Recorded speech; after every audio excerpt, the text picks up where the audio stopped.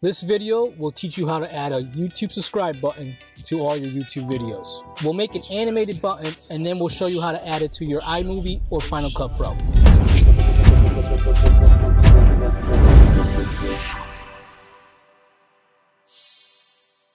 Hey, what's up guys, Enzo here, and on this channel we do everything from real estate to video editing, filmmaking, and also marketing. If you're new here, please consider subscribing. Also, make sure you stay till the end, because at the end of this video, I'm going to give away one of these YouTube subscribe buttons completely free to download. So make sure you stay till the end of this video. Let's get started by first creating our animation. The first thing we're going to do is we're going to open up our keynote. We're going to open up a new project, select basic white, delete all the titles so you have a blank screen, change the background color to green, import your button and your finger arrow. Adjust the size of your button and the finger cursor. Select your finger, click on animate, select the action, and then select add an effect. Select the move action.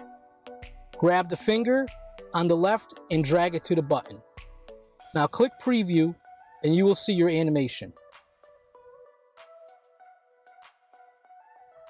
Now select the subscribe button, click on add effect, and select the blink option. Change the number of blinks to 1. Now all you have to do is select the file and just export it as a movie clip. Now I'm going to talk about how you can add this to iMovie and Final Cut Pro.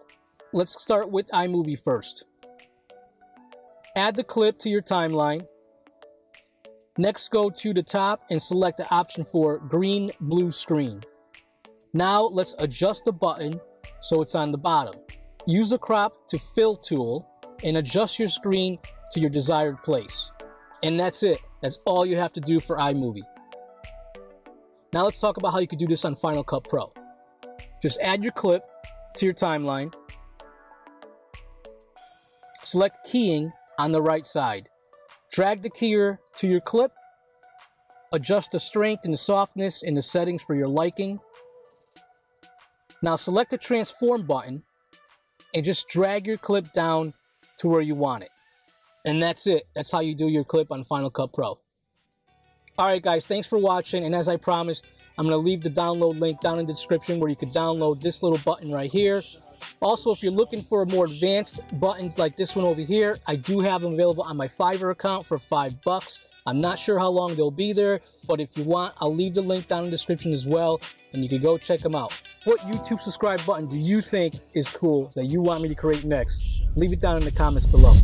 Alright guys, don't forget to smash that subscribe button, and I'll see you on my next video. Peace!